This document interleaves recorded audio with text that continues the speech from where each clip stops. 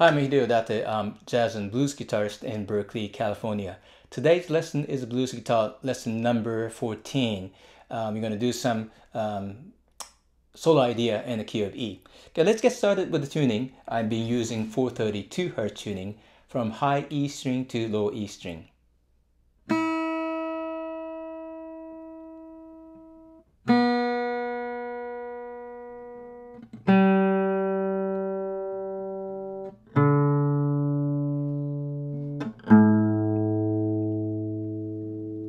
So let's check with the E chord in the open position. And let's check with the G chord in open position.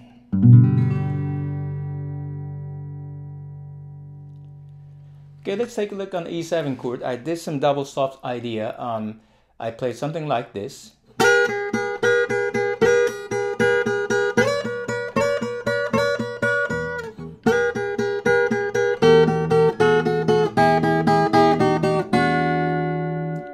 So let me show you those slowly. The first one is the, they're all used for E and B string anyway.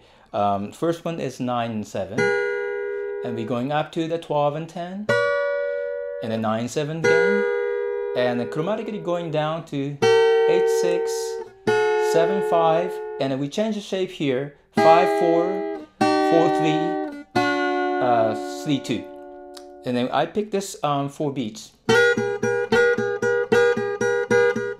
This one 4 beats, and this one 2 times,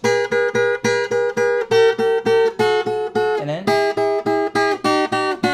this is a bit irregular here, not complete triplet, but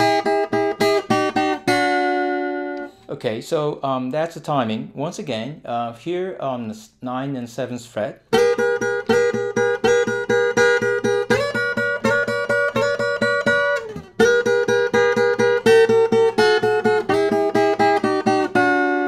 Play old triplet here. That's fine with me too. But I played, it's a little bit different. Okay, so an A7 chord, I did an A7 chord, it's A9 arpeggio, using that the 9s here, the root here, the 7s here, 5 here, and 3rd here.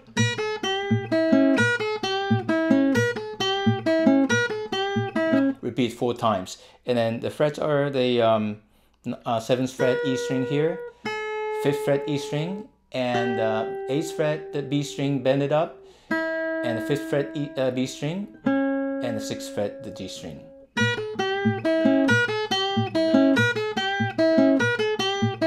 You can also use a chromatic triplet to start.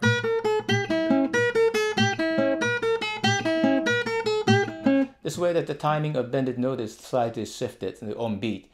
The first one was more syncopated.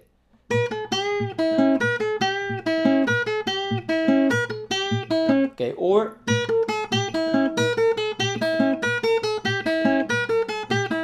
the standard idea is more like this. You can still use this, but this is more like a reversed version. Or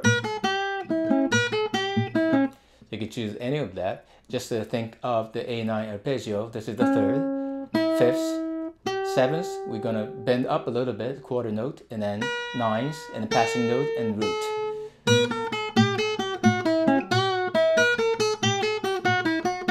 You can combine anything, and then this is a extra note here in the 6th. Actually, that makes it A13 arpeggio. This one is a F sharp note on that B string, the 7th fret.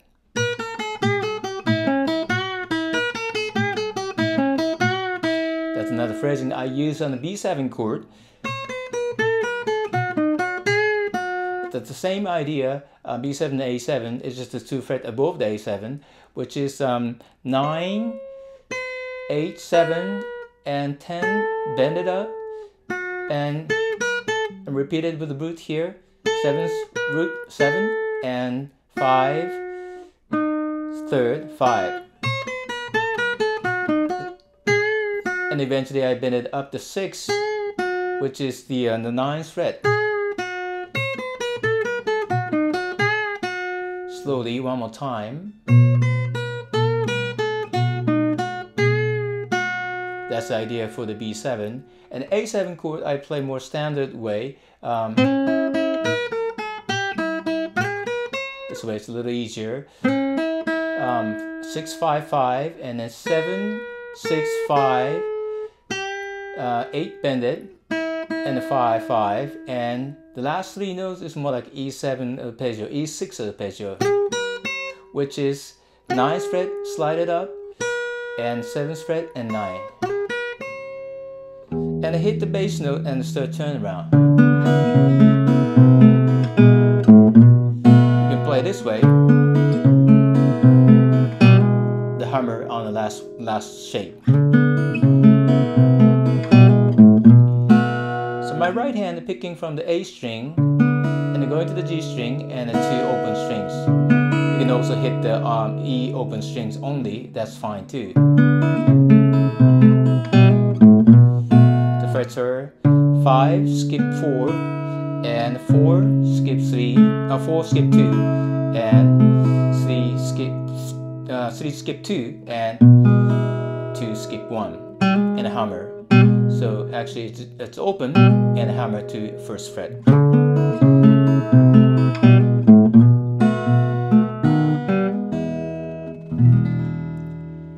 So once again, the double stop idea on E7 is this.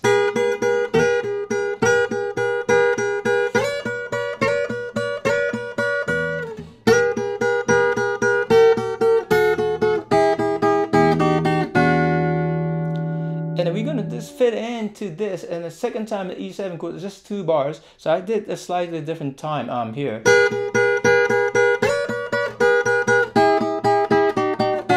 So those are the shorter here, and the two different shapes here.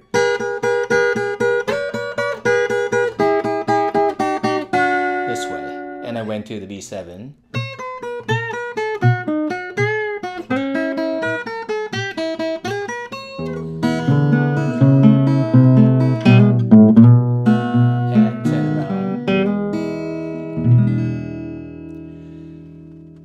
So this was another idea of the solo idea of E, blues in the key of E. So and then this was the blues guitar lesson number 14. Thank you for watching this video, and I will see you again in the next video, the blues guitar lesson number 15.